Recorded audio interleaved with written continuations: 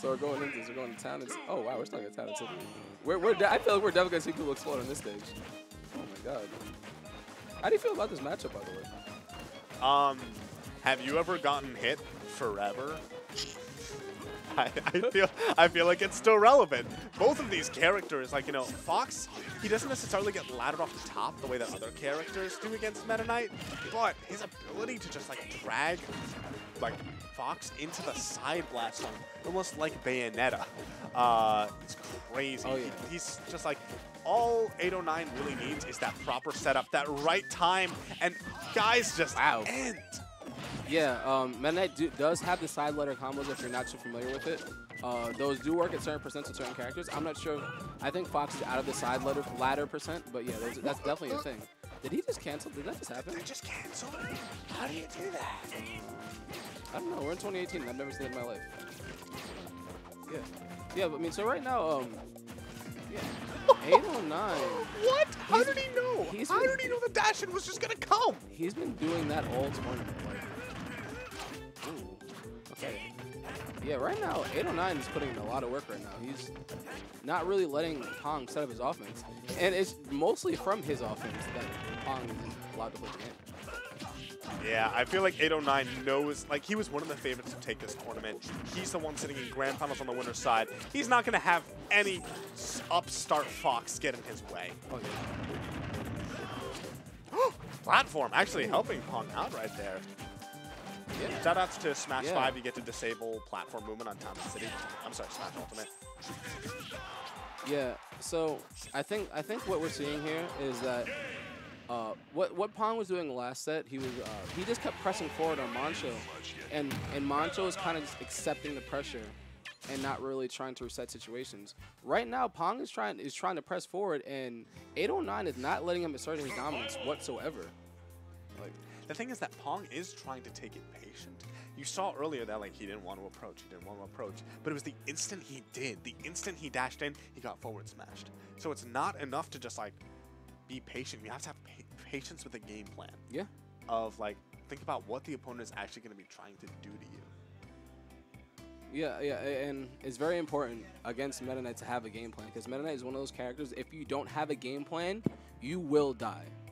Like, you will just explode off the top. You will explode off the side. Something will happen if you do not have a game plan against Meta Knight. He's just one of those characters. So, I mean, let's see if Pong could bring it back and, you know, reassess the situation at hand. You know, right now he's taking a good, you know, long break. Dark Blues is talking to him, trying to coach him up. So, which is great, because this is what, you know, this type of tournament is for. Oh, yeah. How was your experience with coaching? I coached Noku and he lost, but he was very receptive. See, here's the thing. He's very receptive. I should have sent you a message, because Noku actually has a Bowser Jr. and he should have just gone. No, he shouldn't have. Not against. What do you mean? You know he shouldn't have. I don't care if the matchup's bad. I would have paid you money to feed him misinformation. I am not a bad coach. I will not coach somebody to their demise. I do have to say though that he was playing the matchup really well. It was just a couple of misinputs, but he's really receptive to information. He's really, he's a really good player, Noku. Oh yeah, no, Noku's definitely solid, and he's been on the come up in Westchester. I think he's going to be aiming for that #1 in Westchester slot, and he definitely showed it by getting top 5 at this event. But these are the guys who got top 2. That coaching break. Let's see how well it'll work out for Pong. Evidently better than game 1, at least to start in the first 15 seconds. Yeah. So I feel like Pong is actually taking more of a slower approach than he did last game. So I think the last game he did a dash attack and then ate 60% because dash attack's not safe. And you just died for that? Oh, no, he's making it back. But I do think that, like, you notice the difference between how he's being patient this time versus last time. He's having, like, productive patience. The lasers being that far away, although he did end up getting caught by the dash attack, at the very least, it forces 809 to come in and do something. Yeah, patience with a game plan, like you were saying. And no, you didn't. Okay, good DI out. What a down air out of the shield. Like, Meta Knight is one of the 2 characters in the game that have down air out of shield as an option. Yeah, like down air for Meta Knight is really weird because it's not really a kill move. It's kind of just like a combo extender, kind of an added get off me option. Not really. Really interesting move. Look at these like 10 perfect pivots from 809 just to show he can. I mean, hey, he's hit people with perfect pivot forward smash at least 6 times on stream. So perfect pivot, like forward smash or backwards forward smash? Like perfect pivot back or forward smash or perfect pivot forward and forward smash? Probably both. Probably both. Oh, he DI'd in. I don't know why he DI'd in. Maybe he's expecting a forward throw and not a up throw? I mean, down throw? Excuse me.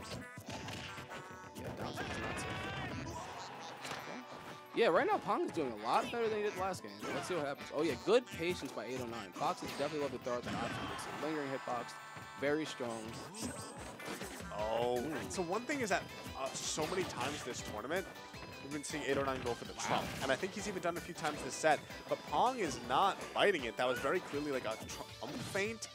But Pong got back safe and sound. Lately, his recoveries have been just working out for him. And right as I say that, it's an overextension on that forward smash. Yeah, I mean, just like, it's like, you know, it's his instinct to just, you know, try to go for these hard options. But sometimes you have to beat the instinct. Because right now, you can't afford to do that. Every time he's done that, he's gotten called out for it. Yeah. That back air going to close it out, but about 30% onto Pong's body. I feel like this is very dangerous, mainly because it's like good combo percent. We'll see that right now, possibly.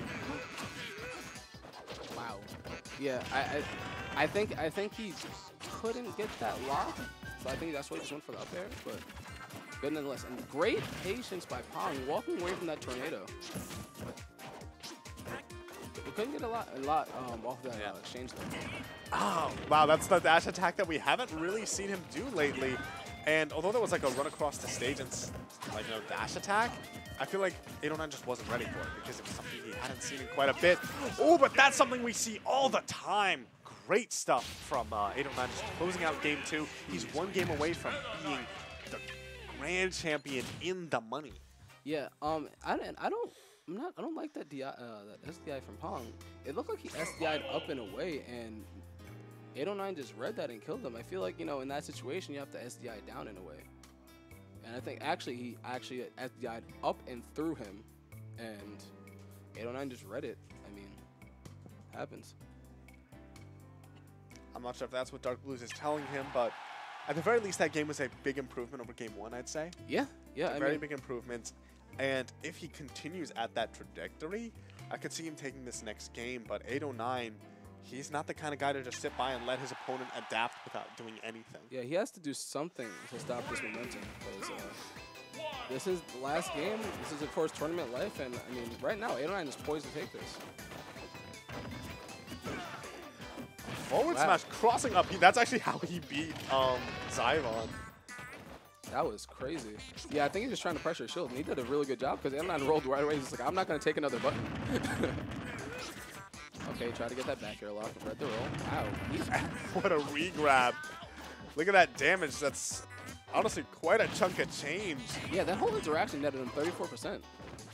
Granted, Meta Knight's weird because he kind of has like Sheik Pikachu syndrome where he hits you like 70 times and does like 30 damage. But he also like kills really early. Yeah, Meta Knight also has a DP out of shield that just make people explode. So, but yeah, but right now, Pong is getting off to a much better start, and he's taking his time. I feel like, you know, he's taking his time on the ledge more. Like, he's backing away, trying to see the option EightONine is going to do. Interestingly enough, you still see him going into EightONine's face a lot.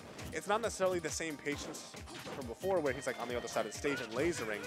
Now it's like, I'm going to be in your face. I'm going to just barely space outside of whatever move you're going to, you know, try and throw out at me. Yeah, he's playing more mid-range, and I think this is better suited for what he wants to do. Because right there, back air, because the thing is, he wants to get in your face, but he doesn't want to be too close because that's how you're exploding his Meta Knight. But if you're in that mid-range and that burst range, you know, you could get something started, and just like you saw, he took that first stock pretty efficiently. It's a good spot for Pong. He's putting on the pressure with those jabs. That's the second time we've seen that, though. Yeah. Where he just gets the roll behind in the middle of that fury of jabs. Yeah, you have to, because you either wait for the jab to go out, or you just roll through, get the punish. So that was fantastic up air, knowing that he couldn't retreat to ledge without invincibility. And we're seeing an entirely different breed of Pong right now. He hit him with second hit up air twice. Like, you can't do anything about that. You weren't even going to fall out of that one. Okay, up B. Good forward throw, putting him off stage. Will he be able to complete this edge guard? He did not want to snap to ledge. I know he didn't. The back air started to come out and just snap by accident. All right, that's unfortunate. Oh no, the numbers are red. The numbers are red. Pong's at 0%. I don't think he's going to die at 0. He's going to die at like 12.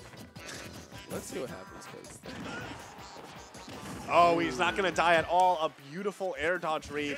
And immediately Cassius going to whisper something in 809's ear. It's probably just like, why'd you air dodge, stupid? What? Be like, yo, bro, stop that.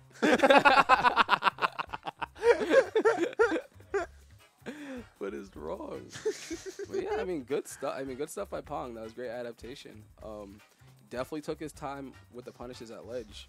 Like I was kind of trying to preach get the first 2 games, because you know, in that situation, like you have a character like Fox, you can make people slow, man. Just punishes will come to you. Not only that, but one thing that was really key was he wasn't edge guarded. I mean, he edge guarded himself at one point, but like for the most part, he wasn't like getting back aired continuously off the stage or getting neutral aired and getting flown way out there. Game 4 rather. Okay, 809 has the double counter pick advantage, where like even if he loses this game, he can play the next game on counter pick. I know that he wants to end it here and now, and that's probably why he went to Smashville. Yeah, you know, another stage where like he could probably ladder people off the side. I mean, so let's see if he can get those. I really want to see a sideways horizontal ladder. Don't ask me why, but I always think they're hilarious. You might get the chance. Now, these guys are really playing sort of more blow for blow than we've seen before. Yeah. Wow, he mashed out of that one forward air. Like, that's hilarious. Wow, he's mashing. Okay. He's trying to hit him with something. That's like the 4th dash attack? Oh, tries to catch him again on the platform. Oh my god, he's very fortunate that 809 didn't catch that, because that was horrendous. He SDI'd into the platform while he was getting up aired by Meta Knight. Like, you just want to die. Yeah, so I'm honestly really liking this play from Pong right now. Wow. He's like, obviously, like he is pushing buttons. I feel like he's just like, I'm an aggressive player naturally. Oh no, that down there was... Yeah, no, he's definitely an aggressive player naturally. And honestly, I feel like he is playing a little bit more patient. He's like playing in the middle. I feel like games 1 and 2, he was too scared. Yeah. He was too aware of the fact that, like, you know, of what 809 could do to him. And I was like, yeah, you can do stuff to me, but I'm not going to forget about the stuff I can do to you. Oh yeah, no, definitely. He's definitely playing with much more confidence and with a game plan. Like you said, you need to come with a game plan when you play against Fox. Very important. The double air dodge there, very scary. That back air might do it, actually. It does. And now we have a ton of rage on 809. Pong needs to delete this stock really quickly, or else we might see those legendary sideways ladders. I didn't see one today. I want to see one. Sorry. Oh, we had one. We had one on Paul. Oh, yeah, we did? Oh, man.